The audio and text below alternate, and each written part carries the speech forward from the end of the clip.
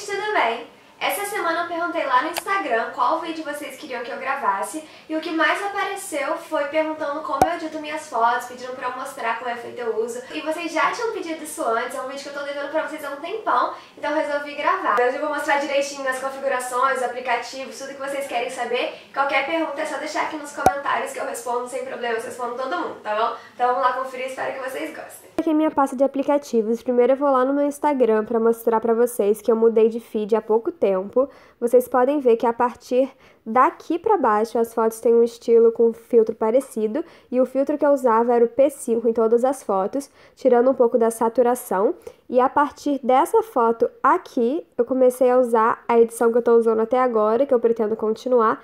Então, dessa foto até a foto mais atual, é o jeito que eu vou mostrar pra vocês agora.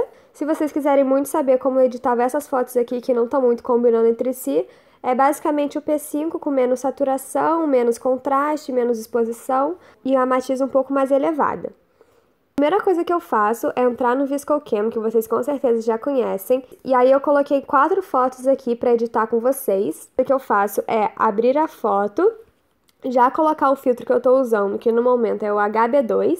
Nessa foto ele comporta ficar no 12, mas a maioria das fotos eu diminuo um pouco. Eu cortei a foto para deixar quadrada. Eu geralmente aumento aqui a nitidez da foto, principalmente quando não são fotos tiradas da câmera. A saturação, geralmente eu diminuo, contraste aumento um pouco. Aqui no matiz eu geralmente também aumento, eu gosto de um tom um pouco mais rosado. E o fade às vezes eu dou esmaecimento, mas geralmente não. Eu salvo a foto, salvo ela na minha galeria e vou para o meu segundo aplicativo. Quando eu quero deixar a foto mais branca, eu uso o Airbrush, uma ferramenta de clarear, que geralmente é para clarear o dente, mas muita gente usa para deixar os tons mais brancos. Aumento o pincel e passo por todas as áreas que tem branco, que no caso dessa foto, toda essa parte aqui de baixo tem bastante branco, essa sacada.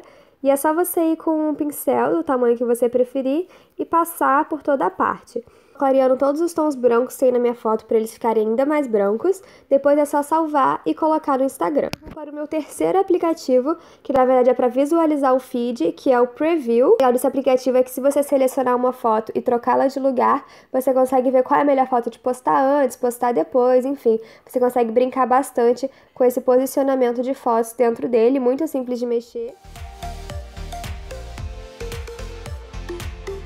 Vou editar essa foto aqui pra vocês, que foi uma das fotos que mais fez diferença depois que eu editei.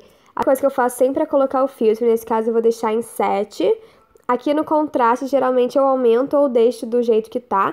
Nesse caso, saturação, eu vou tirar bastante. Eu acho que foi basicamente isso que eu fiz, qualquer coisa depois eu dou mais uma ajeitadinha. Por um aplicativo que chama Snapseed, que é um dos aplicativos que tem as ferramentas mais legais. Você aperta em abrir, abre a foto e quando você aperta aqui nesse pincel, tem uma opção que também chama pincel, que vai te dar a opção de você usar um pincel de clarear a foto, mexer na exposição, mexer na temperatura e mexer na saturação. Eu uso sempre o de exposição e o de saturação. E aqui embaixo você vai ter números, então você pode ir do 10 até o menos 10. No caso eu uso sempre o menos 5. E eu aperto nesse olhinho aqui para ir vendo o que eu vou fazendo. O que esse pincel faz é tirar a saturação da área da foto que você está passando o pincel. Então, tudo que está ficando vermelho é o que eu estou tirando a saturação da foto. Esse tipo de foto realmente tem que ter bastante paciência, porque começa a ficar muito estranho se você faz uma coisa mal feita, fica um pedaço de um jeito, um pedaço de outro jeito. Então, esse é o tipo de coisa que só quem realmente se importa com feed, com fotos perfeitinhas, que vai ter paciência de fazer. Admito isso. Admito que nem sempre eu estou com vontade de fazer isso, é só que às vezes eu estou com vontade e faço. Então, vocês podem ver que, ó, podem ver que o fundo que era totalmente saturado ficou totalmente não saturado. Dá pra vocês também esse pincel de exposição, que ele é bom quando você tem alguma área que você quer diminuir a exposição, mas sem diminuir a exposição de toda a sua foto.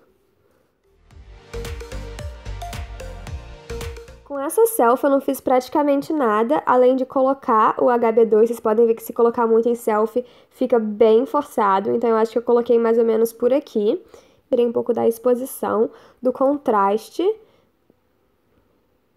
e aumentei um pouco aqui os highlights para minha cara não ficar tão iluminada. Talvez eu tenha colocado um pouquinho de fade também, para tirar mais um pouquinho do contraste. Foi basicamente isso.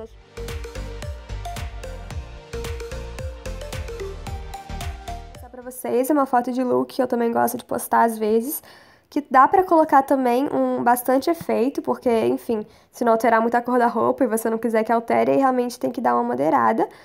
E aí eu cortei ela mais ou menos aqui. Também tirei um pouco da saturação, como sempre. A exposição geralmente tira um pouquinho também. De foto que eu salvo e também abro no airbrush. Também vocês podem ver que tem bastante branco na foto. E quando tem branco eu sempre uso essa ferramenta de clarear. Vocês podem ver que nessa foto faz muita diferença. Eu, inclusive, usei em tudo, não só no branco. Eu usei também no chão e nessa lateral esquerda da foto, porque eu acho que ficou um ar bem mais clean. Quando eu acabar de fazer, eu vou mostrar pra vocês o resultado. Podem ver antes e depois que a foto fica bem mais branca. Eu não fiz tão perfeitinho, que eu fiz rapidamente pra mostrar pra vocês. Mas, enfim, é isso daqui que eu basicamente faço.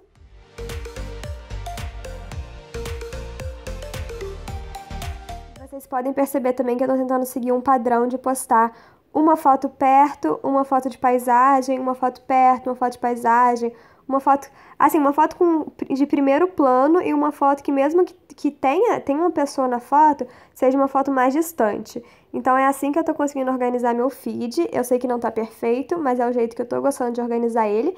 E assim que eu quiser mudar também eu mudo, eu não tenho tanto esse problema. Vocês podem ver que aqui embaixo ele era bem bagunçadinho. Este é um tipo de feed que eu posso colocar fotos em preto e branco. Quando só usando o filtro não tá combinando, eu posso colocar em preto e branco, que aí vai combinar com o feed. Então, esses são meus truques, espero que vocês tenham gostado.